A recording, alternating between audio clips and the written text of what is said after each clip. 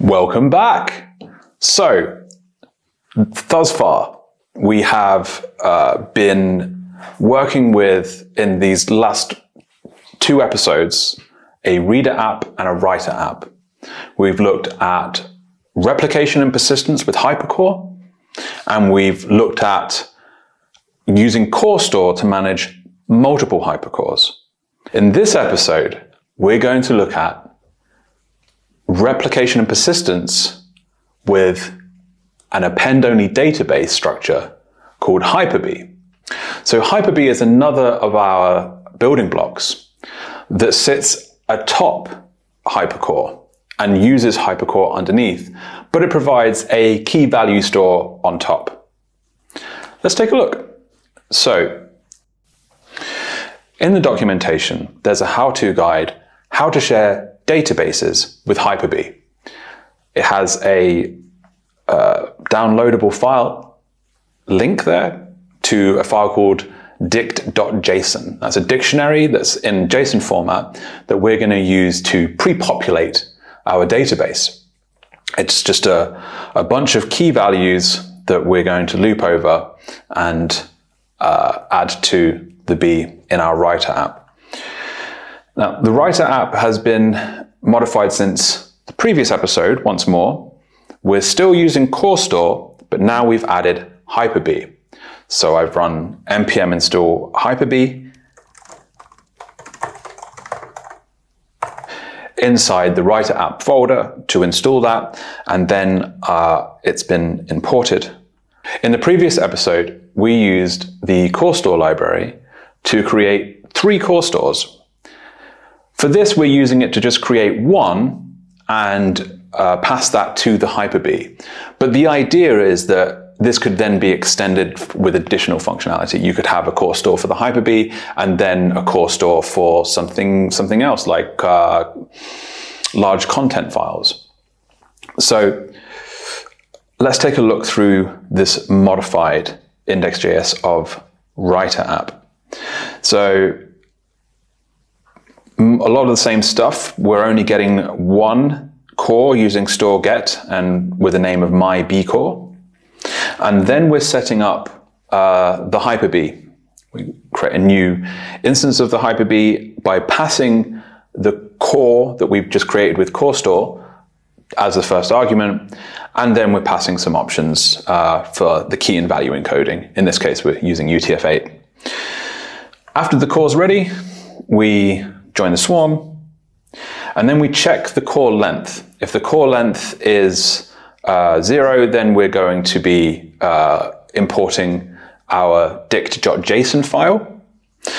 Otherwise, we're just going to go straight ahead and do nothing, which means that we're seeding the dictionary because that's already started. The reader app has gone under a similar transition where we're still using core store just for the one core. We've installed Hyperbee and we're using Hyperbee and passing that core to the Hyperbee. So to get the core of the writer, rather than passing a name, we pass a key. And that key is provided as an argument, as in the previous episodes. Again, the swarm is joined, and then we wait for input on std in. As input comes in, we're doing a get on the B, which means we're looking up a specific key and then we're outputting the value for that key, or otherwise saying not found. Let's try it out. In the writer app, we can run Pear dev. And since it's the first time we're running it, it will say importing dictionary. And then give it a little moment to connect with the swarm, and then a B key is output. We take that B key, copy that, and now we're ready to run our reader app with Pear dev and passing that key.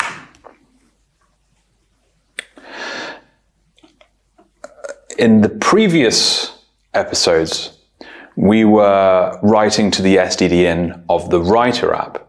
In this one, we're writing to the stdin of the reader app, and the reader app is taking that key, is expecting a key, and it's going to query the Hyperbee of the writer app and then output the result. So we need a key to look up in the dictionary. Let's choose one. So we're going to type in a key that's in the dictionary and see if it gives us back the result. One of the keys in the dictionary happens to be pair, so let's see if that gives us a result. Yeah, as you can see, it's output quite a lengthy description of a pear, as in the fruit, the fleshy pome or fruit of a rosaceous tree. But if we put in a key that's not recognized, I'll make up a word like smurgle, and then we say no dictionary entry for smurgle. So now we have a reader app and a writer app that can talk to each other and query for, where the reader app can query the writer app for keys that it responds to with values. So we essentially have a key value database completely peer-to-peer. Before we wrap up, let's stage our app. So I'm going to run pair stage dev with the dry run flag. And it's showing that we have some node modules that have changed. You can see that the dict.json has been added, index.js has been modified, and so has package.json. Perfect. So now I'm happy with that. I'm going to stage it for real. And then same process again in the reader app, pair stage dev, dry run.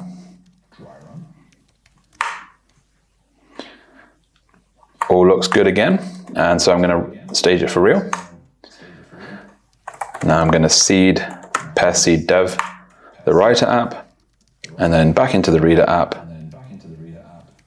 Whenever it's finished, yep. Pair seed dev. And now we can run the applications from their keys. So I'm going to do pair run with the writer key. And that's going to load, and then it's going to go through the same process of loading the dictionary, because it's a new storage on because it's an application that's been staged rather than a locally developed application. And then it's going to output the B key. Yep, here we go. And we're going to pass that B key to the reader. So we do pair run with the key and pass the B key to the reader. And now we should be able to input, say, pair again. And yep, we have our value. So now we have two applications that are running on Pear platform remotely from the key, with one able to query the other for keys and values. Note in this adaptation as a final piece that we're passing just pair config storage to the core store rather than doing a path join pair config storage and another path. This is because each time you run an application, pair config storage is dedicated to that application that you're running. So you don't necessarily need to use subpaths, but you can. So it's been swapped around this time just to make that point. Well, that's all for this time. I hope to see you again. Hey, thanks for watching. Pear runtime development moves fast, so come chat with us on Keet and share your feedback. There's an invite in the description and on pairs.com. Remember, the future is peer-to-peer, and the future is now.